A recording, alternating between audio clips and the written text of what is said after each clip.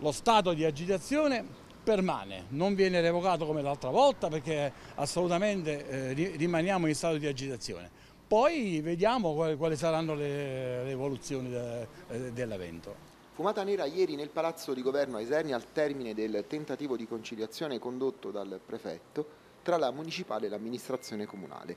Presente il sindacato CSA che rappresenta la maggioranza degli agenti e l'assessore al bilancio di Palazzo San Francesco Angelo Iannone. Rispetto all'incontro del 1° marzo non sono emerse novità di rilievo. La Municipale chiede autonomia del corpo rispetto al settore tecnico del comune. Per l'amministrazione la richiesta è irricevibile. Per semplificare, il comandante non può, ad avviso del sindacato, essere sottoposto al dirigente del settore per questioni logistiche, organizzative ed amministrative. Le parti al termine della riunione hanno ringraziato il prefetto per la sensibilità dimostrata rispetto alla problematica. L'amministrazione comunale comunicherà una risposta ufficiale nelle prossime ore. Sino a quel momento resta confermato lo stato di agitazione.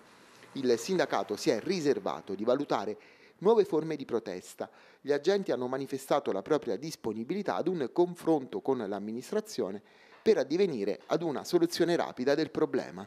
Noi siamo pronti, a rispettare quello che dicono le norme e a cercare di andare incontro alle esigenze della Polizia Municipale nel rispetto delle norme e dei regolamenti vigenti e quindi nel rispetto della legge. Siamo proprio abbiamo dato tutta la nostra disponibilità nella risoluzione delle problematiche che loro avevano chiesto di affrontare e quindi sempre nel rispetto della norma e dei regolamenti.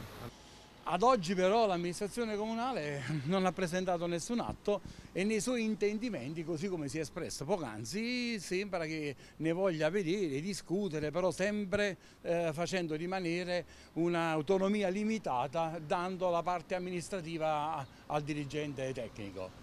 Ma non lo può fare, quindi spero che il sindaco e l'amministrazione tutta e l'assessore che è intervenuto siano così solerti non solo ma anche disponibili a una collaborazione con noi per trovare la soluzione migliore.